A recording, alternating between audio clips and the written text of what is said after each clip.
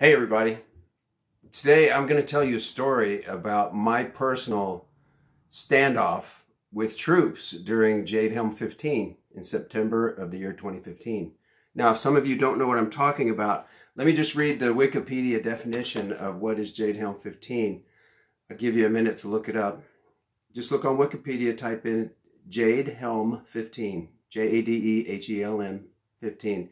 Most of you, if you're watching me, you know what that was. Let's see. The exercise details.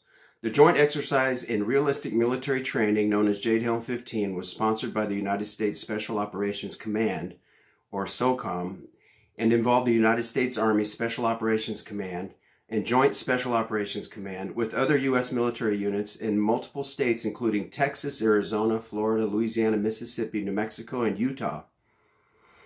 Its stated purpose was to improve the Special Operations Force's capability as part of the national security strategy. It was coordinated and led from Elgin Air Force Base, an Air Force Materiel Command base in Northwest Florida. Approximately 1,200 troops were engaged over the course of the exercise. They were mainly Army Green Berets, but also a small group of Navy SEALs, Air Force Special Operations troops, as well as conventional Army infantry. Although the initial request to state officials from the U.S. Command listed elements of the United States Marine Corps Forces Special Operations Command, Marine Expeditionary Units in the 82nd Airborne Division, and interagency partners as participants, troops engaging in the exercise assumed the roles of either occupying or resistance forces. Most locations were in sparsely populated, sparsely populated in regions near small towns. Some participants wore civilian attire and drove civilian vehicles. Maps of the exercises included areas of the United States such as Colorado and California where no actual operations were planned. The cities in Texas include Bastrop, Smithville, Big Spring, Caddo Lake, Caldwell, Cristobal, College Station, Del City, El Dorado, Goliad Junction, Leakey, Menard, Mountain Home, San Angelo, San Antonio, and Victoria. I can tell you they were here in Clear Lake City. Okay, the command claimed that the size and scope of Jade Helm sets this one apart from previous training exercises, such as the Derna Bridge or Robin Sage. In Bastrop, 60 soldiers took part, including the presence of 2 Humvee vehicles and a Water Buffalo water tank. Private land offered by the residents would be used for the exercise, though he noted that they would not be paid for the land or receive a tax break of any kind. La Storia also claimed that $150,000 in revenue would be brought to the area because of food, fuel, and shopping. Journalists were not allowed to embed in the operation, but the Texas State Guard and the civilian group Counter Jade Helm monitored the exercise. Now, I remember during that, the governor was worried, and the command officers had to appear in Austin and tell the governor that this was not a takeover of the Republic of Texas. And so the Texas State Guard was put on heightened alert as Counter Jade Helm. All right, so let me tell you what happened to me. This exercise ran from June through September, right? I was in my home, living in a condominium. If you've seen some of my previous videos, the neighborhoods I walk through, you see there's condos and duplexes, and it's a nice area. It's built up in a nice way. But it's right next to the Johnson Space Center, and we're on the edge of Houston in an area that's called Clear Lake City, and it's near the water. I'm about 2 miles, a mile and a half from the water, and about a half a mile from the entrance to NASA.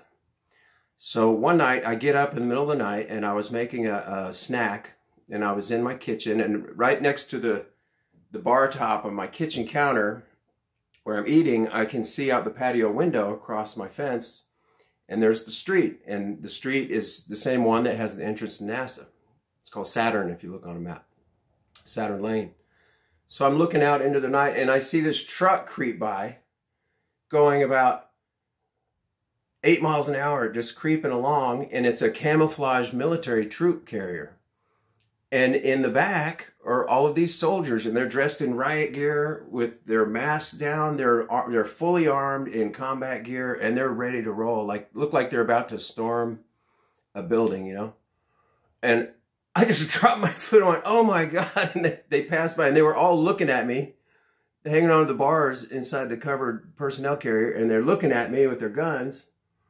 And they saw me. I guess I was one of the only people at night that had my kitchen, my living room light on, and my patio shades drawn open, and was looking right at them. I mean, I made eye contact with the dudes, special force dudes in the back of the truck.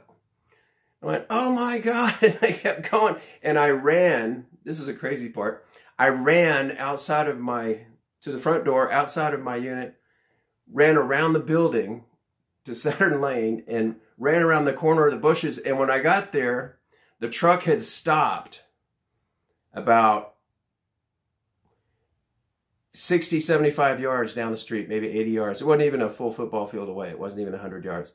And they had stopped in the Esplanade in the middle of the street at this intersection. And they were all staring at me as I came running around the building. I was met with a whole troop carrier full of special force dudes in riot gear with their guns and their masks down, just looking at me. And it was just like both of us. I mean, there was probably 10 to 12 guys in there in the back of the truck. And it was a face-off. It was like, they're thinking, what's this guy going to do next? And I'm thinking, well, first I thought, better clean my pants. No, almost. I just thought, oh my God, they stopped. And they're looking at me, and I thought, what do I do now? You know, and I just I backed up, and I walked back around slowly, and I went back in the house. And when I got in the house, I was freaking out. I'm like, oh my God, they're going to come and storm what are they really up to? You know, we didn't know what they were doing. They could have been arresting people. They could have been taking people to detention centers that they thought were unworthy or for whatever reason. And I'm thinking, why are they looking through my window? It was like 2:45 in the morning. And I'm pacing around my living room. No, now what do I do? And I thought, I should just take off and run. And I thought, no, I better not. And I was literally just going to run out my front door and run off around buildings and through the neighborhood and just get lost like in a maze. And I thought, no, I better not do that. They could have the building surrounded, or, you know. I didn't know what to think. And now this was in September. This was like the last week of the Jade Helm operation. So what would you think if you're up at night? And now this truck, it was a truck. It had no lights on it, but the headlights that were on the front, they weren't like regular headlights. They looked like the eyes of a house fly, and they had this amber glow to them. And it was a special light. It lit up the area around the truck, but it didn't reflect or shine light. It was odd. And it was just a flatbed truck with a camouflage canvas over the back. And that's who was looking at me. So anyway, that freaked me out. And in fact, that was September. I had already been, you know, a person who had researched, let's say, rabbit hole topics and shared things. And I didn't have a YouTube channel yet, but I had said things on Facebook, and I thought, they'd been watching me and they're going to come get me. And I started getting really paranoid. You know, this never happened to me before in my life. And you see it on TV at the time, and you think, wow, they're doing an exercise. But when you see them actually staring in your living room at you face to face, making eye contact, that just freaked me out. And so anyway,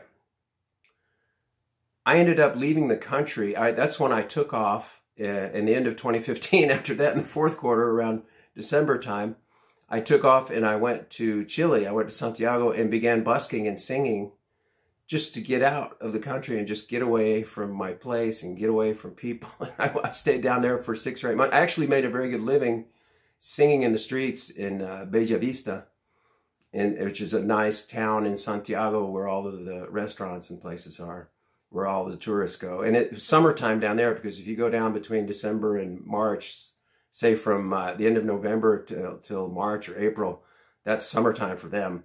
And tourists are there from all over the world. So I had a good time. And then when I was in Chile, that's when I started my YouTube channel. My first videos I put up were just iPhone videos of me playing the guitar, singing in the street. And I could only record like 20 seconds at a time in little snippets and put them on a site so that I could tell my friends and family where to look so that they could see what I was doing. And that's why I started my channel. But now it's evolved into what I do now, where I'm a storyteller now. I've got so many stories. I think you saw yesterday my video about the 5 gold coins and how I actually held them in my hand and was shown 5 gold coins by my CEO of the vaccine company I worked for. And I was just thinking, you know, I've been thinking for months, you know, what do I do to change the focus of my channel and be more interesting? And I thought, and I read somewhere in the YouTube guide on how to make videos that people like to hear stories, and I've got stories, you know, because I've traveled the world and been to about 60 countries and on business, and I've seen all kinds of things and have all kinds of stories like this. This is only the tip of the iceberg, and I enjoy telling stories. And I've told so many stories to people that they've said, you should write a book. But why write a book when I can make videos, right? So I hope you enjoyed that. That's my story of my face-off with Special Forces troops right outside my property at my curb during Jade Helm 15 in September of 2015. All right, thanks, and I'll catch you next time. Bye.